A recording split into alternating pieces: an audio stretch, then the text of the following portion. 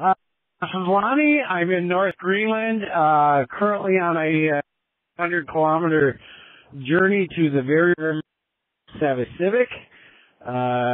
We are currently located in an abandoned community, all except for one person in a little village called Moryosuk, not too far from Thule Air Base.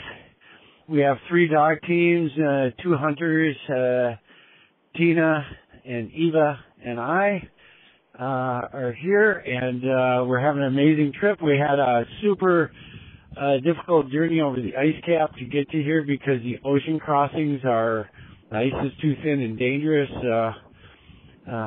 direct result of climate change.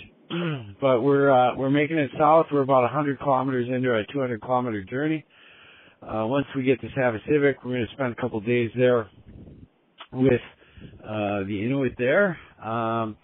This little community of Moryosuk is abandoned because they're gonna turn it into they're mining some minerals here. Many of the people in this community have moved to either Savissivik or Kanak.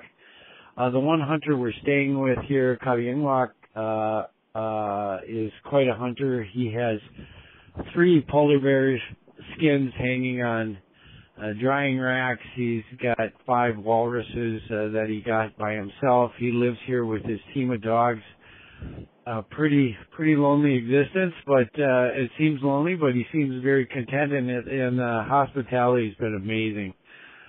We just had a big meal of marine mammal, kind of smorgasbord of meat the other day, and so we're well fed, ready for our journey today across the sea ice towards Savissivik.